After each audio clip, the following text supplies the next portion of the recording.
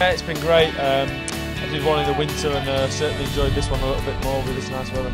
We've been doing passing and evading, so we've had the younger kids, so lots of games, trying to keep it moving and just trying to keep them entertained. I think it's brilliant. I think people come down and just after the Lions announcement to see Mako and Owen here, I'm sure the kids are looking up to these lads and hopefully it inspires them to keep playing rugby and one day being able to play on this turf.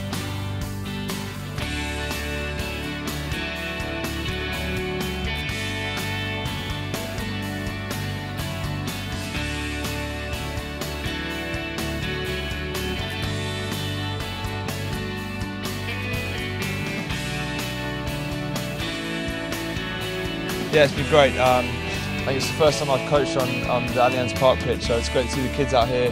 There's a bit of sun, and I think they've had a great time.